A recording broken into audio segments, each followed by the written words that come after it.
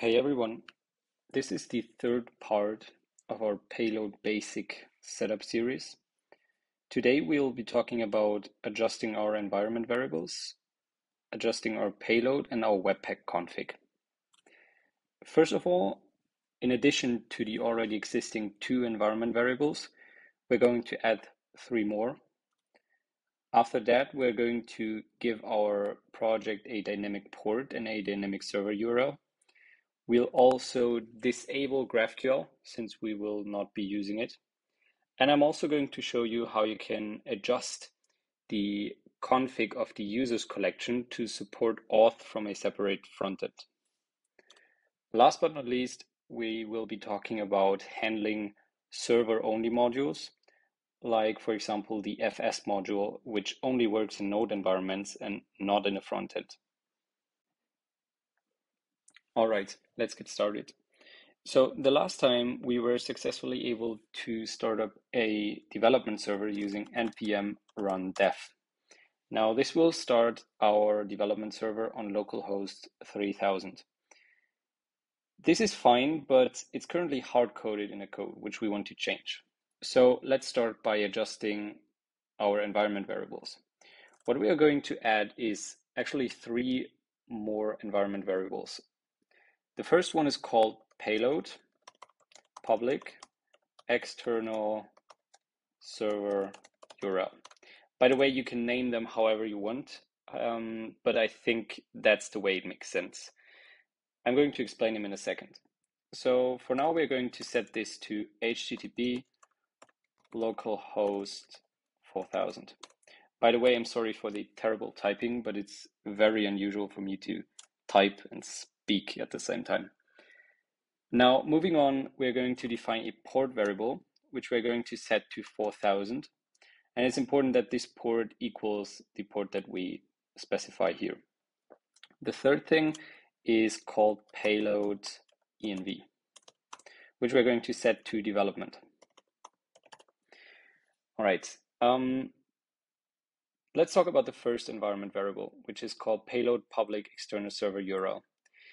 This environment variable basically replaces the server URL attribute, which is currently hard-coded, in the payload config. So we're going to say process.env.payload public external server URL. Now, the reason why I've put payload public in front of this is so that the admin panel in payload can actually access this environment variable. In Payload, the environment variables actually work pretty similar to Next.js, if you're familiar with that. So in Next.js, if you want the front end to receive an environment variable, you have to add next public. And in this case, we have to add payload public. I've just added payload public because this is an information that can be very handy in the front end as well, and it's not relevant for any security concerns. So we can just pass it to the front end. Now, the second environment variable called port is basically a replacement for the static port that we have set in server TS. Okay, so in server TS, we're going to say process.env.port. Now, we could technically also name it payload public port. The reason why I've named it port is that in production, if we deploy it on Railway, Railway actually sets this port variable automatically. So we will not set the port variable when it comes to deploying our app, and that will basically make it work out of the box, but more on that later. The third environment variable is called payload env, and this one is you can think of it just as node env. Okay, so we basically have 3 modes: development, testing, and production here. The reason why I've split the two, node env and payload env, is because sometimes you have a node env of production while you still have a payload env of development. Okay, the payload env variable, I will explain it to you later how we are using it. It's basically to adjust a few mechanisms in our project that should behave differently depending on whether we are currently testing a project or if we are actually running it in production. Moving on, we've already specified a dynamic server URL and port. The next thing that we're going to do is disable GraphQL. I've actually already done this. So the only thing that you have to do is in the GraphQL attributes in the payload config, you just have to delete everything and just add one attribute called disable true. And that will disable GraphQL entirely. Now, if you got started with the blank default template, you will likely have one collection called users and one collection called example. I've already gone ahead and deleted the example collection, so we can just focus on the users collection, which is basically our main collection that has authentication enabled and that is also set as the primary collection that can log into the admin panel. If you're wondering why this is JavaScript, I've already gone ahead and basically converted it into JavaScript. It's not a big deal. If you want to use JavaScript, you just have to rename the .ts files to .js, remove the types, and that's basically it. You can still create your collections in JavaScript. The two of those files, payload config and server ts, have to remain in TypeScript, which makes sense. But if you don't want to get bothered by any TypeScript notifications or errors, you can just add a line called @tsNodeCheck at the top of both files, which will basically get rid of any TypeScript related warnings or errors.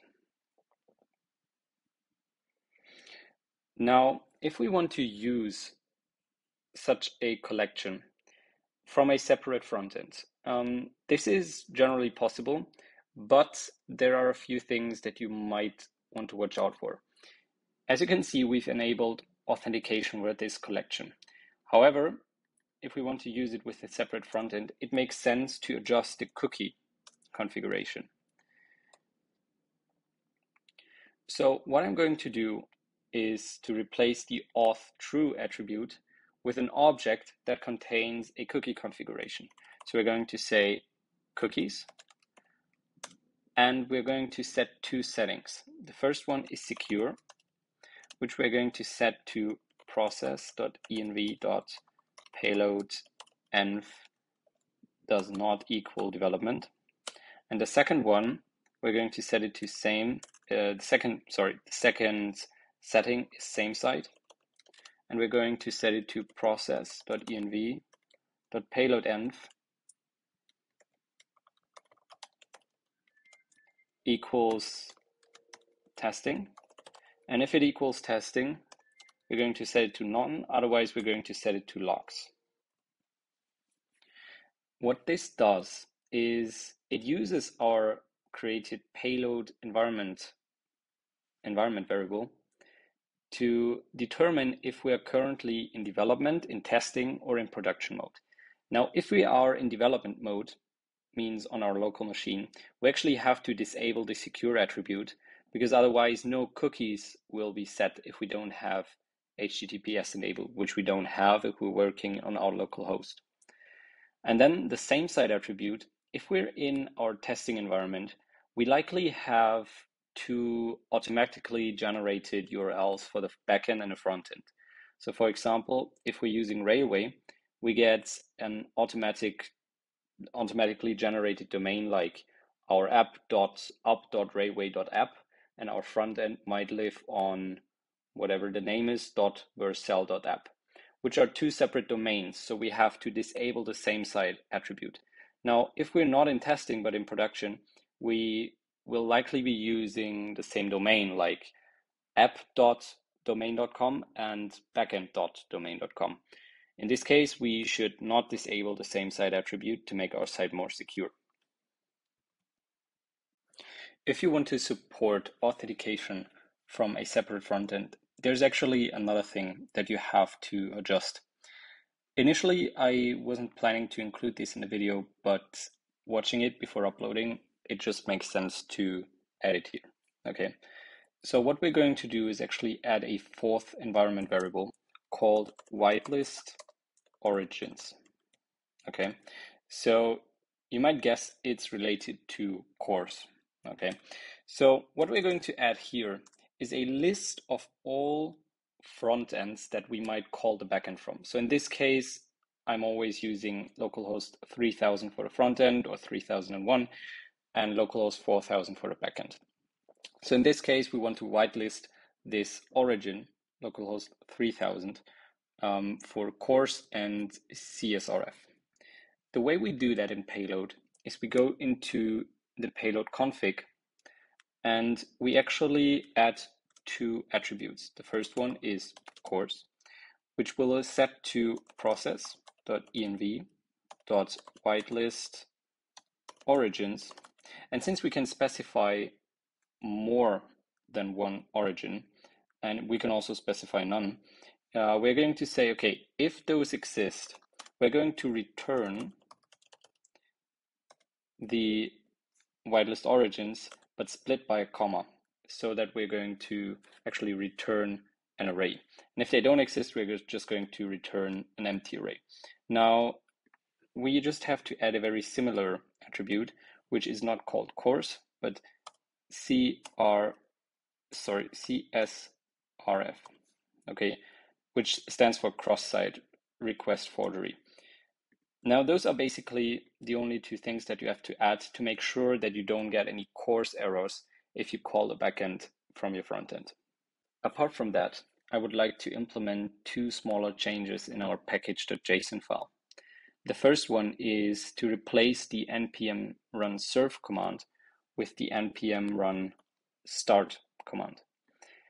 This doesn't have any specific reason other than that it makes the Railway deployment a lot easier, because that's another thing. Railway automatically runs npm run build and npm run start afterwards. The second thing that I would like to extend is the copy files script. So as you can see, copy files is involved in the build process, and here you have a lot of file types that it basically includes in the build.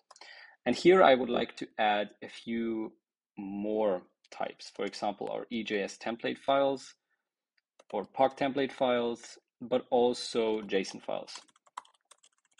If you don't include them here, they are not going to be included in the build, which might cause errors. So adjust this to whatever files you might want to have in your build as well. Last but not least, we're now going to adjust our Webpack config to be able to handle server-only modules. For that, we're going back into our payload config file, and in the admin attribute, we're going to add Webpack. Now, I'm going to paste in a configuration function that you will also find in the description down below. Basically is a arrow function that takes in a config environment and first of all returns it. The thing that we are going to adjust is the resolve.alias property. Now, this is fairly straightforward. So the way that we tell Webpack to not include a library into its bundle is to basically link it to an empty function. For that, we're going to create a new folder called mocks in our source folder. And in this mocks folder, we're going to create a new file called empty function.js. And in this file, the only thing that we will add is one line, which says export default, and then an empty arrow function. Now, what we will have to do in the payload config is to import the path of this mock module, basically. And I'm doing that by calling path.resolve, the directory name, mocks, and empty function.js. And as you can see, we're using this mock module path to basically remap the FS module, which is a server-only module, to an empty function. That will basically tell Webpack to not bundle anything in the bundle for the front end. Because otherwise, if you try to bundle the FS module into the front end, that will cause errors because the FS module will not work in a browser, but only in a Node environment. Apart from that, we are done for today. In the next video, we are going to add support for file uploads using an S3 bucket that we're also going to set up. And we will be going through a first initialization of our payload project, creating a first user, and just going through the admin UI a little bit. If you have any questions, feel free to just ask them in the comments below. And apart from that, take care.